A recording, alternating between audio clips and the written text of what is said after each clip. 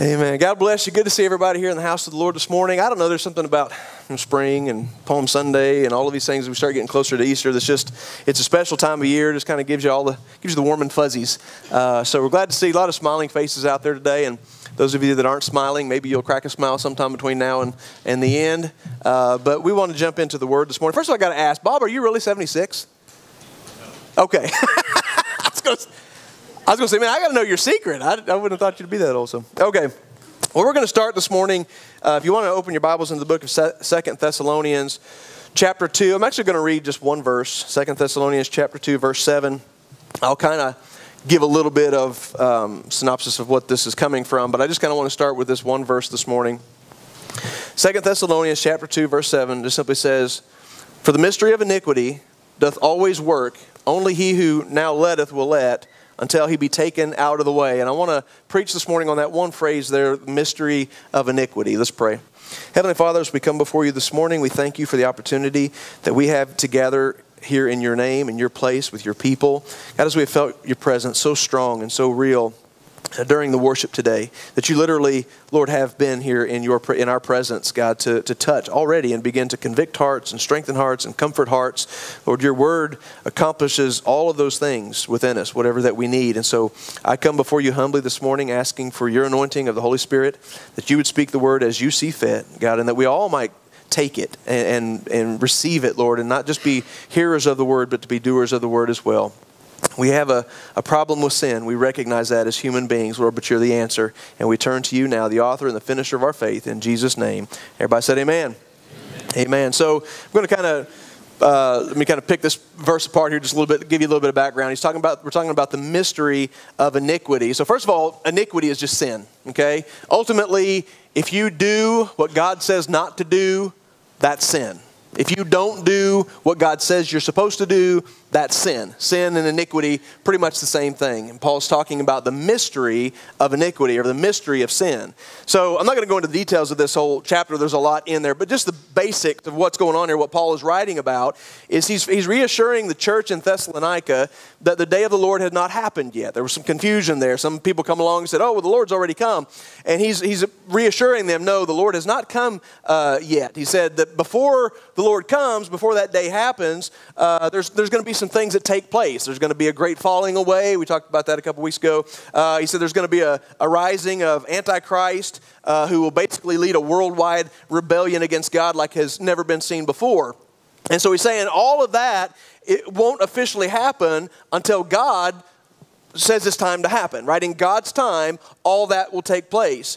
But even though that time hasn't taken place yet, the mystery of iniquity is already at work. So in other words, like John, in the epistles of John, he writes about a coming Antichrist, that one day will, deceive the world and so on and so forth. And the Antichrist hasn't come to the world, but what John is saying is that the spirit of Antichrist is already in the world.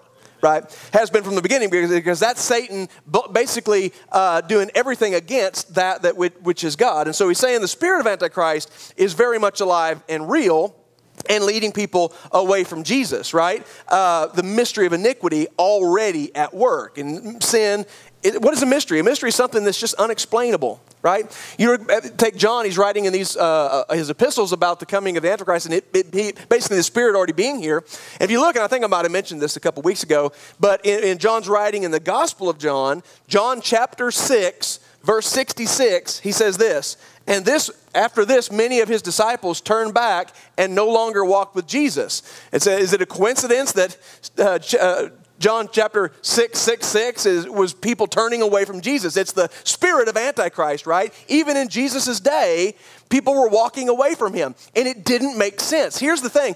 These were disciples that walked away from Jesus and no longer walked with him. This wasn't people who were just kind of on the fence and maybe, unbelievers. These are people who saw Jesus do great and mighty things. These are people who heard his words from heaven, and still yet, despite knowing what is right, they turned away and they never walked with Jesus anymore. They had been deceived ultimately by the spirit of Antichrist, which was Satan, the father of all lies. So a mystery is something that you can't explain. The mystery of sin. In other words, why in the world would we ever do something that God doesn't want us to do?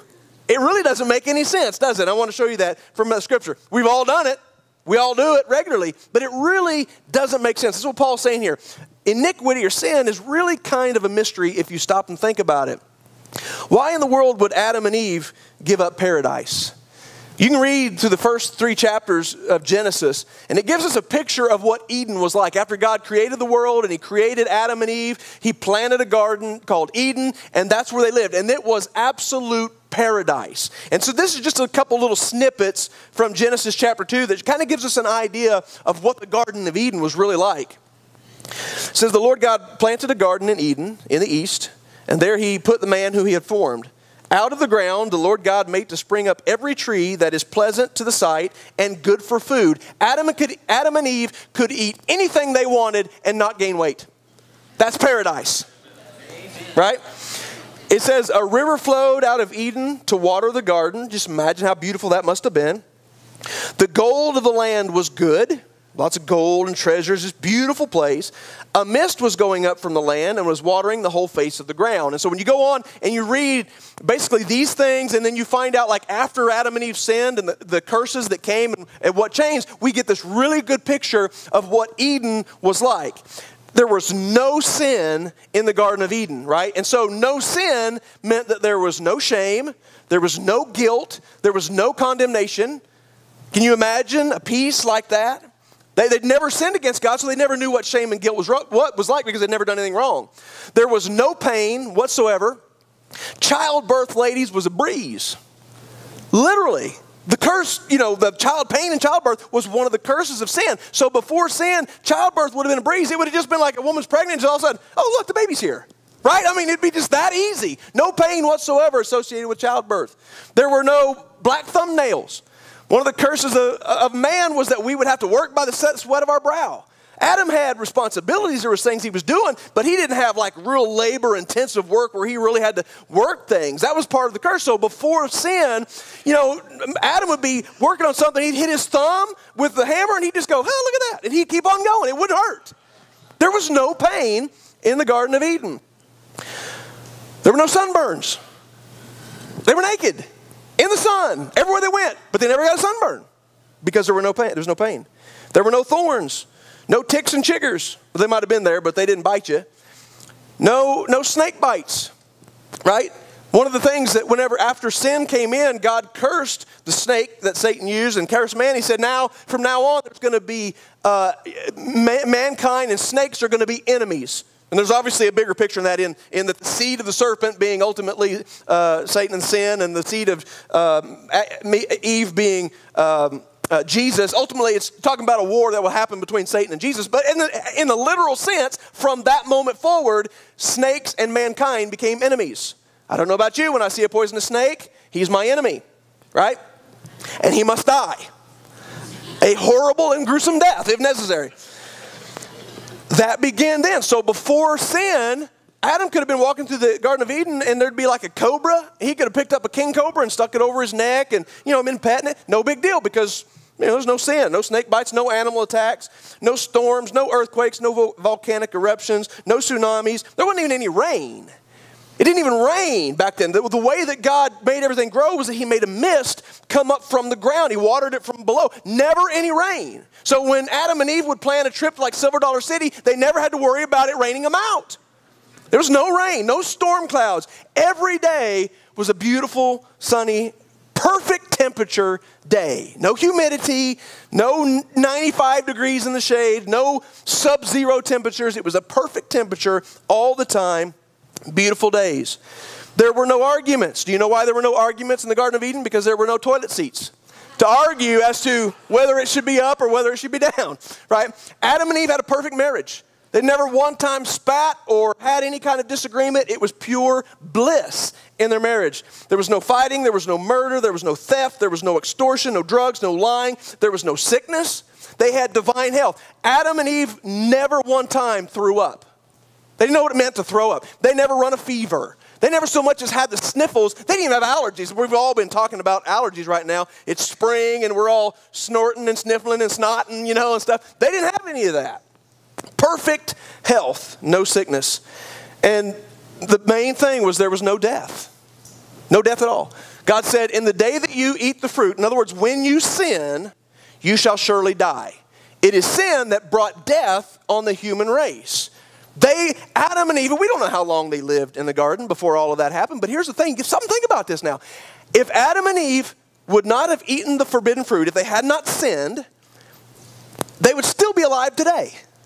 Right? If they would have never committed any sin, they would still, Matt was talking about in his apologetic series, talking about, the earth being somewhere around 6,000 years old or whatever. Adam and Eve would be 6,000 years old, still alive today, and they wouldn't be like old and decrepit. They would be like the same age they were when God created them. They'd be in better shape than any of us.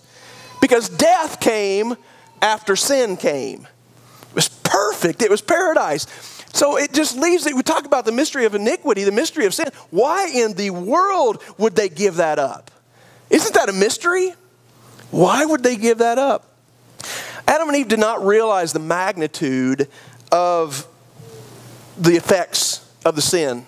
They knew. God said, in the day you eat, you'll surely die. And so they've listened to the father of lies. They listened to the deception of Satan who says, you won't surely die. And so they're being deceived, and they just didn't recognize how impactful this sin was going to be on the remainder of their life. Right? That's part of Satan's deception, right? He leaves that part out. He said to Adam and Eve, you'll be like God, and you'll have all of this wisdom, and you'll know things, which was true to a certain extent, but he left out the part how they were going to have horrible pain in childbirth and have sickness and eventually die. Satan left that part out. And that's the way sin works. Sin is so appealing, it's so good, and we forget. It causes us to forget what we know to be right. It's a mystery. Why would they have ever given in? Same reason that we do. There's a preacher who's gone on to be with the Lord recently, but his name is Rabbi Zacharias, and this is a quote from him I thought was really good. He said, sin will take you farther than you want to go, keep you longer than you want to stay, and cost you more than you want to pay. Sin always takes from us more than we ever thought it would. That's what happened with Adam and Eve. Why? You think, why in the world would they give that up? It's because they were deceived. It's a mystery. Why would you do anything that God doesn't want you to do? How many times do you think throughout their lives, because they didn't just drop dead in that moment. It was from that moment they began to die. They started aging. They started having pain. The thorns began to grow. God drove them out of the Garden of Eden. They no longer had access to that. Now you got to go out here where the thorns bushes are, and the snakes are going to start biting you and all that kind of stuff. All of that was gone. How many times do you think throughout their life did Adam and Eve go, why did we do that? It was a mystery even to them. Why did we do that? We had it made. Every time now he hits his thumb and it turns black and he's throwing the hammer and he's saying words he'd never heard before, and he's like, but it didn't hurt before. Why did we do that? Eve was giving birth to their sons in this horrible, terrible pain, and she said, why did we? So many times it was a mystery to them. Why in the world didn't we just do what God wanted us to do in the first place? It would have been so much better. It really wouldn't have been that hard to just obey God. They beat themselves up forever. It's a mystery. Have you ever been in those shoes? I have, time and time again. Why did I do that? Why did I say that? Have a conversation with somebody, lose my temper, say something I should, what? And then feel bad about it later. Why did I say that? Why did I do this? It's a mystery. Why would I ever do something that God doesn't want me to do? The reward for Adam and Eve, the reward is always eternal life. It was, that was their reward. But the wages of sin, the Bible says, is death. I read something here back. I can't remember where I read this, but I didn't forget it. I thought this was really good. It said, sin will fascinate you, and then it will assassinate you. Wow. Sin will fascinate you, and then it will assassinate you. Because one thing that the Scripture teaches us very clearly is that there is pleasure in sin. Amen? Sin can be fun to the flesh, but it specifies the pleasure in sin is only for a season. It only lasts so long. And so that which fascinates us, that which draws our flesh, that which is wrong, that which is sinful, that God specifically said don't do, which we find in His Word. That's why the Word of God is so important for us to know what we're not supposed to do and what we're supposed to do. And so when we see that or we do that we know we're not supposed to, there's this pleasure, there's this desire, this longing. It fascinates us, and then when we give in the end, it ends up bringing us death. It assassinates us, not only in the natural sense. We're all going to die because of sin. Every single person in this room has sinned, therefore every person in this room will die, right? That's the way that it works.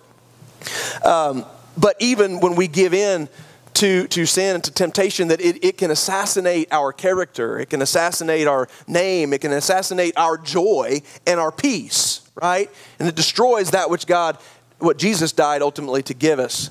Samson, bless his heart, is one guy we read about in the scripture that learned this the hard way about sin fascinating you and then ultimately in the end assassinating you. Samson was just a short, a lot of you may know about Samson, but just real shortly, Samson was a man who lived a long, long time ago.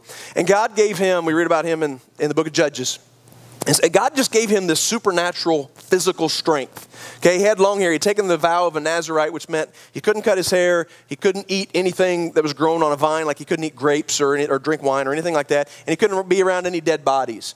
But he was very strong. And there was one instance where Samson fought 1,000 Philistine soldiers with just the jawbone of a donkey and won. Okay? That gives you an indication of the strength that this man had. A lion came out against him one day. He grabs it by the jaws and rips it in half. He just had supernatural strength according to the scripture.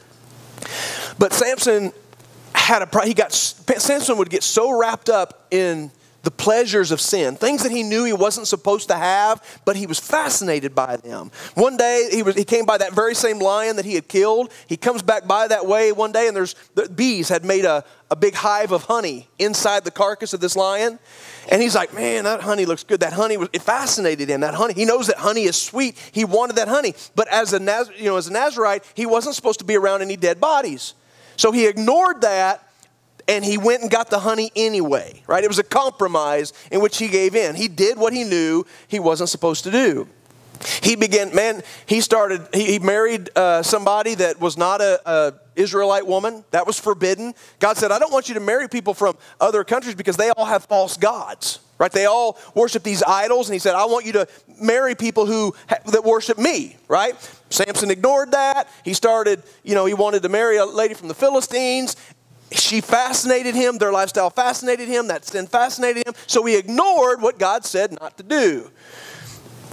And then, little by little, he had nights full with prostitutes, you name it, he did it. Such a fascination with sin. But in the end, it ended up assassinating him. In the end, Samson, as bless his heart, you'd have thought he saw it coming. It's easier to see sin in somebody else than it is in yourself. You can watch somebody going down the wrong road and you're like, why would they do that? They're going down the wrong road. But we don't see it in ourselves. That's what was happening in Samson. Samson met a woman by the name of Delilah. He felt he was head over heels in love with this woman, wanted her to be his wife and so on and so forth. Well, she concocted this plan with the Philistines.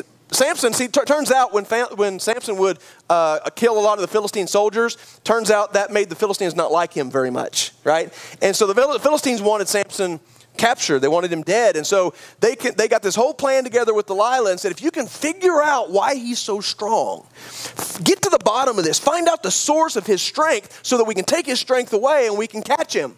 And so she strikes up a date, she shakes her hair, and she gets it, and she's like, got the perfume on and the bacon, and they have a date, and she's like, Samson, what is it that makes you so strong? Well, he didn't really want to tell her, right? So he makes up this story. Well, if you were to tie me up with new ropes, I would be weak. It'd take away my strength. So she ties him up with new ropes and says, while he's asleep, and says, Samson, the Philistines are here. And he jumps up, he just snaps the ropes off, no problem. And she realizes he lied to me. So she goes to him and she's like, Samson, I thought you loved me. What's the source of your strength? He says, well, I'll tell you what, if you take green twigs, they haven't died yet, they're fresh, they're green, and you tie me up with those, it'll take away my strength. So when he falls asleep, she ties him up with green twigs and says, the Philistines are here. He jumps up, he pops them off like no big deal, and he realizes that there's no Philistines, like she said. She realizes he lied to me. So she says, again, you're not telling me the truth. What is the source of your strength? He says, well, if you weave the locks of my hair, remember, he's never had a haircut, so his hair is way down. If you weave the locks of my hair, then I'll be weak. So when he falls asleep, she weaves the locks of his hair and says to Samson, the Philistines are here. He jumps up, Philistines weren't there, but she realized that he had lied again. He still had his strength.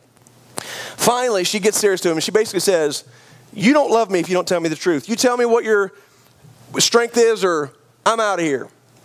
And so he tells her, my strength is in my hair. My hair has never been cut. If my hair was to be cut, then I would lose all my strength. Isn't that a mystery? Isn't that odd? Isn't sin so weird that he would literally give away the source of his strength? The sin that fascinated him and drew him in was about to destroy him. So he falls asleep. She cuts his hair off. The Philistines come in. They capture him. They tie him up. He has no strength to get loose. They poke his eyeballs out. They take him into the mill, and they're making him push. And they literally would make him work as a slave with no eyes, and everybody would stand around and laugh at him and mock him. Right? And in the end, the Bible says that he calls out to God for mercy. Aren't you glad we can always call out to God for mercy? But the consequences were still there. Right? He asked for God's mercy, and God gave him mercy. God gave him forgiveness. But God didn't just magically pick him up and undo all of the stuff he had just done. He pushes the beams, the pillars of this place, and the whole place comes down. And all of Samson, all the people who were mocking him, they were all dead in that moment. But Samson also lost his life. That which fascinated him, that he could not get free from, ended up assassinating him in the end. Why would anybody do that? Why would you compromise your strength? So I got an illustration here for you this morning. If we know the law of reaping and sowing, okay, we know it according to the Scripture says that which you reap, or that which you sow, you shall also reap. Which just means whatever kind of seed you plant, that's the kind of fruit you're going to get. We understand that from a literal sense and from a spiritual sense, obviously. But what I have here is a potato. I love potatoes. Amen. You eat them so many ways. Smash them, mash them, bake them, fry them, grill them, whatever. I will eat them. They're fantastic. I love potatoes. What we have here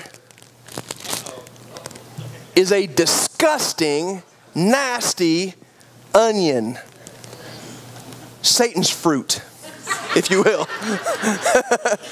I'm pretty sure onions are demonic. Unless you deep fry them. If you deep fry them or batter them, it cooks the spirits out of them. I guess they're a little more tolerable. Although, I mean, even when you fry them, I mean, they'll still possess you for a while, right? Onions are nasty. I asked Sweetie, please, I said, I need an onion. I asked her to double bag it so that I wouldn't get any onion juice on me at all. Have you ever watched The Wizard of Oz when they throw the water on her and she's like, I'm melting. That's what happens if I get onion juice on me. I can't stand it. In fact, I can smell it through these two bags. It's horrible. Why would anybody eat this? I don't understand. I just don't understand. I love these. I hate these. So how much sense would it make if I wanted to grow these? How much sense would it make for me to plant these? I want something that I like, so I'm going to plant something I hate? That makes no sense whatsoever. Why would anybody do that? We wouldn't in a natural sense. If I want God's blessing, then why would I disobey him and reap the consequences? Right? I want the goodness of God. But if I sow to the flesh, in other words, I just do what my body wants and I ignore what God wants, then I end up getting onions, right? I end up getting the curse. I end up getting the negative things that the sin will always bring. Remember, it cost you more than you were willing to pay, take you further than you were willing to go. That's just the way that sin works, unfortunately. There is always, always, always forgiveness for sin. Thank God for that. But there's always, always, always consequences for the sins that we commit as well. Amen. We pay the price for those. The long-term consequences of our sin is not worth the short-term pleasure that it gives us. Amen. Think about that. Think about that when you're faced with a decision and you're being tempted to do something that you know is not right. Think about the long term. Is the long-term effects of what I'm about to do worth this short-term pleasure, right? And I guarantee you'll come to the conclusion that it's not worth it. Sweetie and I, we like to watch, every now and again we'll watch Dateline. You ever watch Dateline? And you watch this, it's true. I mean, they literally something that happened in the United States of America. And you watch, maybe like sometimes there'll be like somebody who plans out this entire murder. You know what I mean? They for whatever reason, they want somebody dead. And they plan this whole thing out and actually kill somebody. And we're always, every time we watch something like that, we're always like, why would anybody do that? You know that if you kill somebody, you are most likely going to get caught because most of the time they do. If you're going to kill somebody, you know you're going to get caught, and you know that when you get caught, you're going to stand in front of a judge, and you know that judge is going to sentence you to life in prison. And it's a whole lifetime of prison for one little moment of vindication or revenge or whatever, it was that brought them to that point. It doesn't make any sense for somebody to do that. But in the same sense, and that may seem extreme, but in the same sense, we do that all the time. We do that every time we sin, right? Why would we do that? It's such a mystery.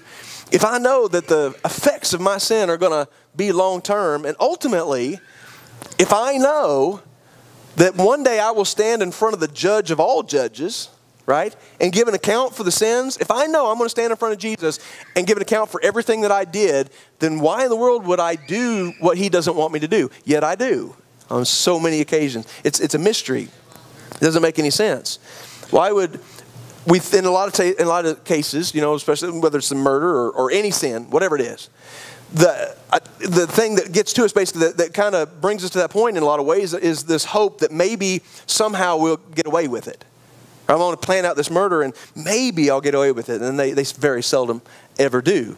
There's another principle in the scripture that says something like this. And this is God's principle, so it will never fail. And it says, be sure your sins will find you out.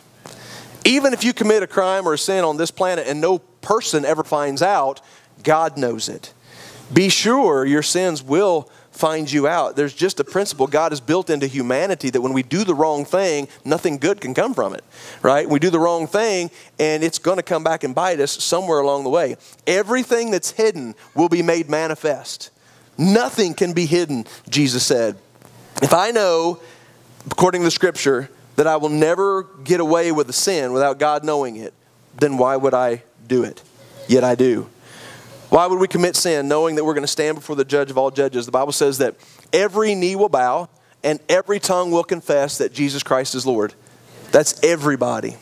Everybody who has transgressed God's law will stand before Jesus and we will declare, you were right and we were wrong, right? And be reminded of everything we ever did that was wrong, unless we have trusted in Jesus to take away all of our sins. Unless we have trusted our sins to the Lord Jesus Christ. David says this in Psalm chapter 4, verse 40, verse 2. David says, God, brought me up also out of a horrible pit, out of the miry clay, and set my feet upon a rock and established my goings. David's talking about the pit of sin that he'd gotten himself into. David gave in to temptation when he looked at Bathsheba. She was a married woman, and he knew he wasn't supposed to have anything to do with her. He wasn't supposed to have a sexual relationship with her. He knew that. And he overrode, that sin fascinated him, if you will. He overrode the Holy Spirit going, don't do it, don't do it, don't do it. And he has an affair with a married woman. He has her husband killed, has a baby with her, and he gets himself into this deep pit of sin, miry, slippery clay that he just can't get himself out of.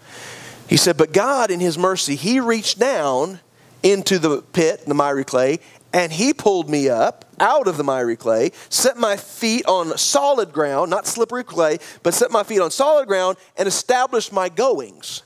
What does that tell me? It tells me that David's saying, God pulled me out of the pit, put me on some solid ground and wanted me to get away from the pit.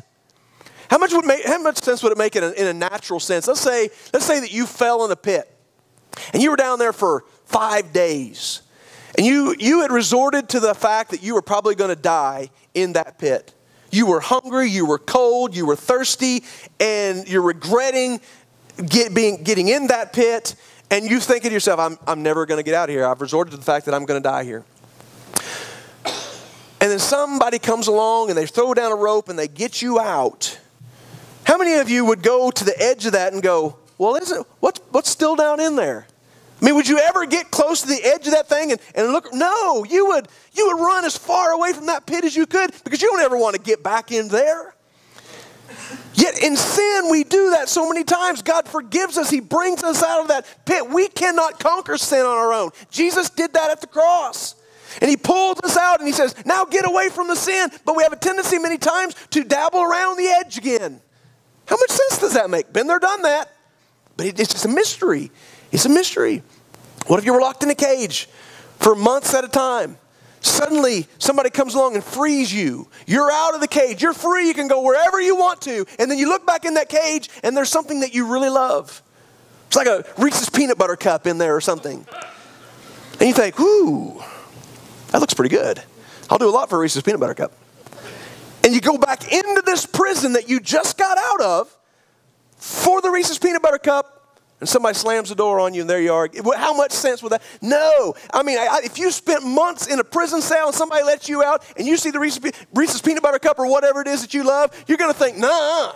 I mean, you would think that the idea would be, I'm not going back in there. I'll find me something else to eat, right?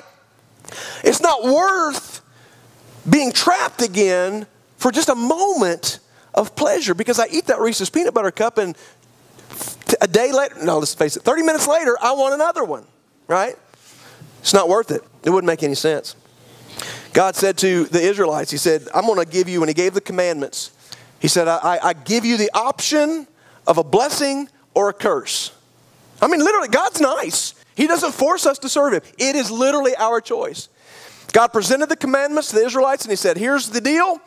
Don't kill, don't steal, don't bear false witness against your neighbor, don't lie, all these things. He gives the commandments and he says, now, here's what I don't want you to do, here's what I want you to do, but your choice. I am presenting to you a blessing or a curse. A blessing or a curse, right? Your choice. If you want my blessing, God says, then obey my commandments. But if you don't want to obey the commandments, that's fine. You'll get the curse. Who would pick a curse over a blessing from God? Nobody in their right mind. Yet, they did. Yet, they broke God's commandments and his law and ended up with a curse. They made that decision. And folks, we can look at old Samson and we can look at old Israel and think, man, them people are stupid. What a mystery that they would ignore. But yet, we do it every time we sin against God. All right? So I give you the blessing, the option of blessing, I give you a curse. And every time we choose sin, it negatively affects us. We bring on the curse. Why would somebody do that? Why would you go to a buffet table with all of your favorite foods? You got ribs and fried chicken and potato. I'm hungry this morning. Can you tell? It's a lot of food references in my message this morning. But you go to a buffet table and all the food that you can imagine, all your favorite stuff, it's nutrition, it's good for you and gives you sustenance. Why would you walk away from the buffet table and go out and start eating grass out of the yard? That wouldn't make any sense at all. We take the blessings of God. The blessings of God are like the buffet. It satisfies our soul. When we honor God and we do what God wants us to do, it is a blessing to us and it fulfills us as human beings. It satisfies the soul. But when we reject God and we do that, when we settle for sin, it ends up leaving us feeling empty, like eating grass rather than the buffet. The sin of unbelief is a bit of a mystery. If I know that God is able to do the impossible, then why would I fear or why would I doubt? Jesus was kind of amazed. He was a little puzzled. It was a mystery to him when his disciples on the boat, in the storm, and they were afraid. And he would say to them many times, Jesus would say, how is it that you're afraid? Right? He's like, I'm here. I can do anything. I've already I've already broken the bread and the fishes, and I've done this. I've raised Lazarus. All the things you've seen me do. And Jesus is like, this is a mystery, guys. I can't understand how you don't believe. Right? It's a mystery. If I know God's able to do anything, why would I doubt him? Why would I fear? Yet I do. Conviction is a horrible feeling, isn't it? Don't you hate it? When you do the wrong thing and you feel bad, you feel guilty, isn't that a horrible feeling? It's horrible. When we resist temptation, it's a good feeling. When we give in to temptation, it's a bad feeling. Why would we ever give in to temptation? It's a mystery. But we do. It's a no-brainer, really. It's frustrating when you don't want to do the things that you want to do, right? In other words, your flesh wants to do something, but your spirit doesn't want to do that because you know the consequences. So you don't want to do the thing that you do want to do, right? I've prayed so many times, Lord, this is why I think we come before the Lord. We say, Lord, just change my desires, right? Change my heart so that I don't want to do the things that I'm not supposed to do. It's a very frustrating thing.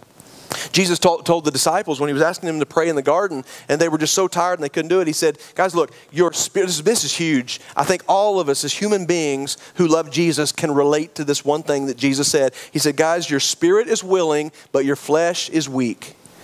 Your heart is in the right place. And he says, I know you want to honor me, but your flesh is so weak it just can't help itself but fall asleep.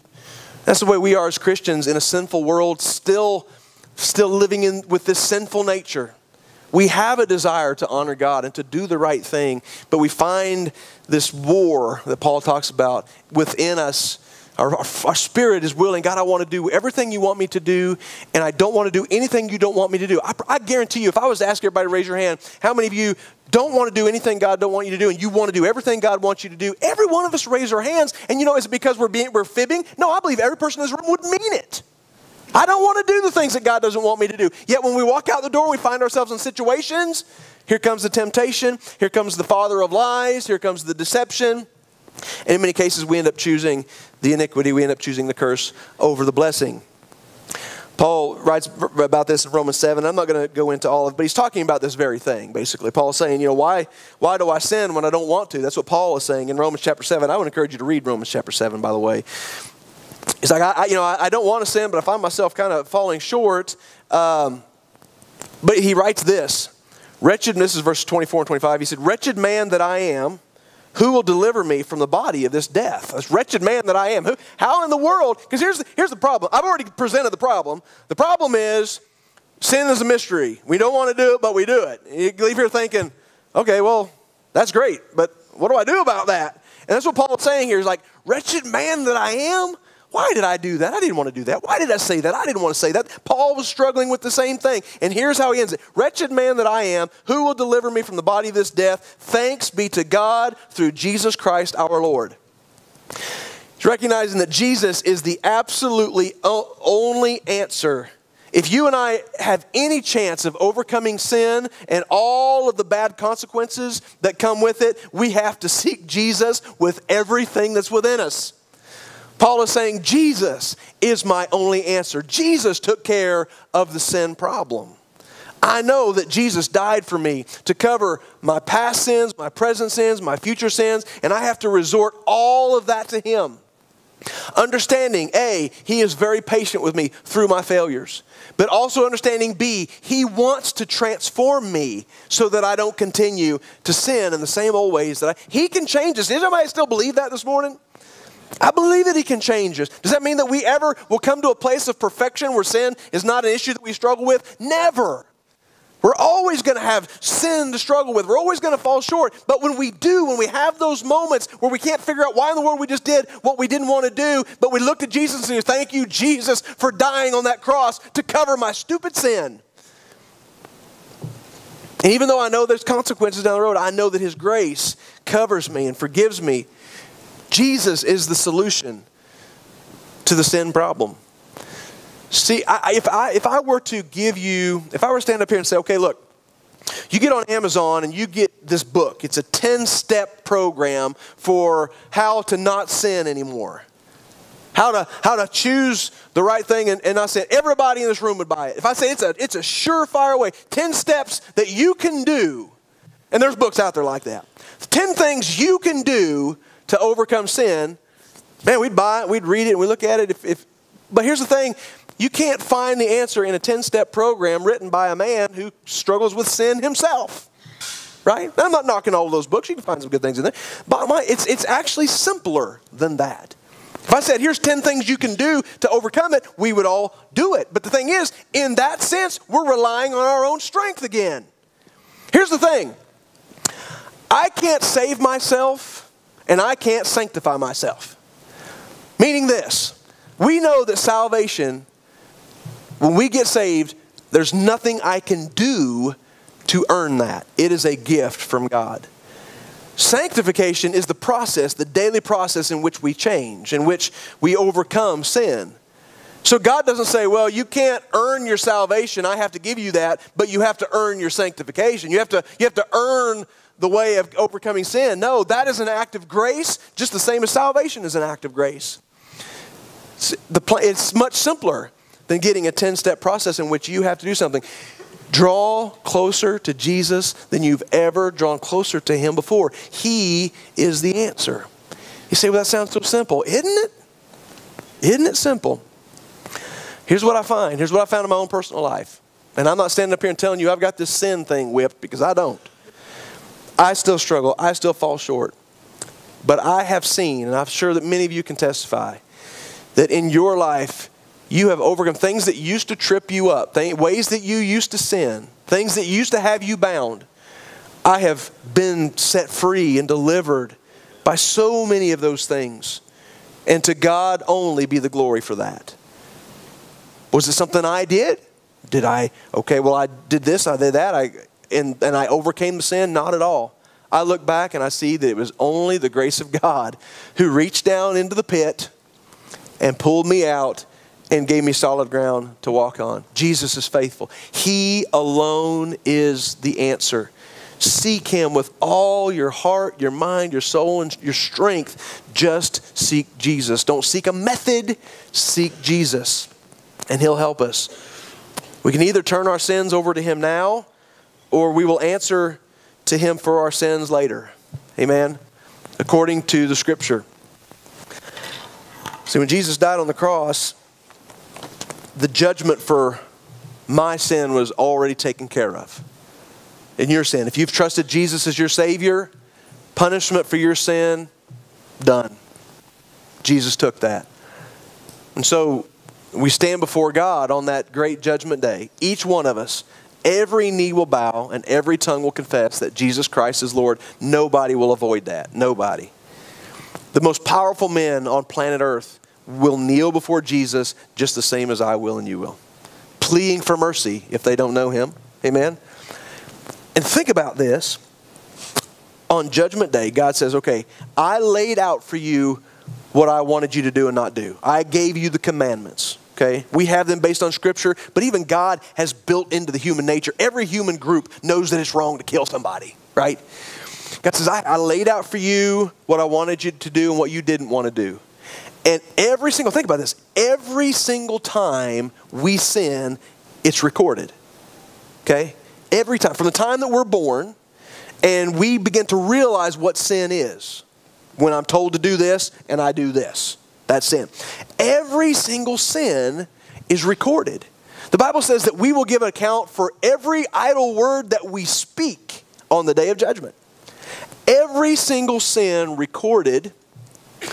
And then when I stand before God, if I don't know Jesus now, every sin I've ever committed, recorded, I reject Jesus, and then when I die, I stand before the judgment seat of Christ and I look God in the face and He says, I told you not to do this and you did it.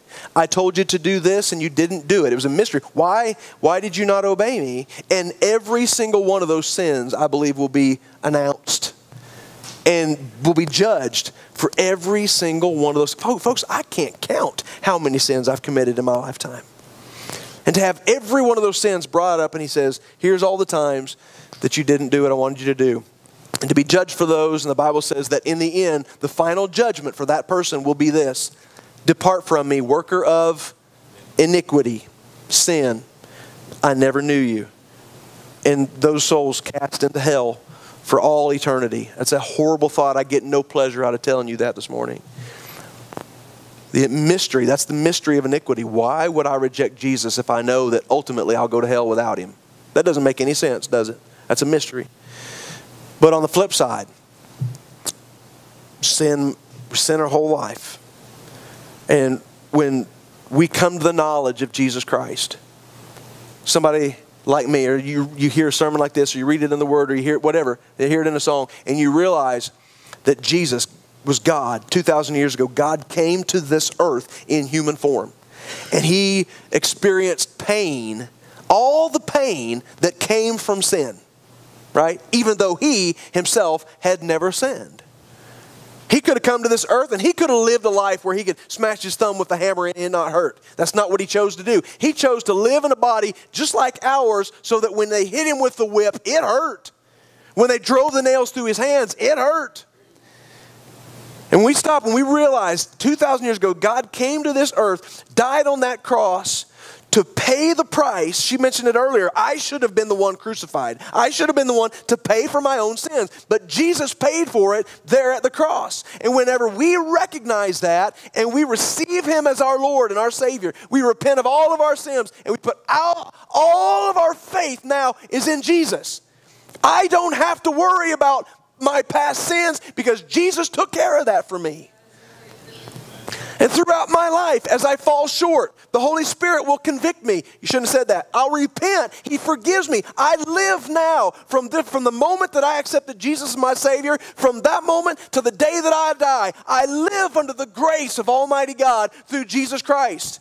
I still have no fear of worrying or being judged for my sin when I stand before God. I will stand before God the same as everybody. And rather than having God announce every sin I ever committed, I will stand there and all that will be seen is the blood of Jesus Christ. I will stand there as though I've never sinned a day in my life. God will say, there's no sins here for this guy I've committed a lot of sins in my life. But when I stand before God, there are no sins here for me to judge you on. Hallelujah. All because of Jesus. Jesus will stand there beside me and you at our judgment, I believe with all of my heart. His arm around us. I got this one covered. My blood, Father, covers all his sins. Debt wiped clean. We sang that song a minute ago. He paid a debt he didn't know. I owed a debt I couldn't pay. One sin in our life is enough that we could never do enough good deeds to override it. That's just the way that it works. Hallelujah. I don't have to worry about that judgment day. It's a mystery. So this morning, we come to a place where it's kind of an opportunity for all of us to make a decision here. If you don't know Jesus as your Savior, and today God is giving you opportunity. We sang that song a little bit. We thank you, Lord, for we are in your presence. God is here. His Spirit is here in this room, and He is more than willing to save you today, to forgive you of your sins. When I talked about you're going to die, that was no revelation to you. When I say, hey, everybody in this room is going to die, nobody said, really? I didn't know that. I thought I was going to live forever. Nobody thought that. Everybody knows that was no revelation. You know you're going to die. But maybe for the first time you really stopped to think about, standing in front of God and being judged for all my sins. What about that one? What about that one? What about all of them? And that sparked fear in you. You recognize that I don't want that to happen. I want Jesus to stand by me when I'm judged so that my sins can be under the blood and I know that I can go to heaven. That's where this is important. That's where we're at right here in the point of this service. This is the opportunity for you to say, Lord, I'm sorry for my sins. I accept you. I receive you. I look to you to wash away all of my sins. Please come into my life. Cleanse me. Make me new. And He will. Bow with me this morning if you would, please. Father, such a solemn time, such an important moment in the life of people today who are not saved, that have never invited you into their life to be Savior. Today, we ask you to open the windows of heaven and let them feel and see and experience your mercy like they've never experienced it before. It is not me that saves. My words will not do it. It is a work of your Spirit, and we trust that you'll do your job today, Lord, because you always said you would.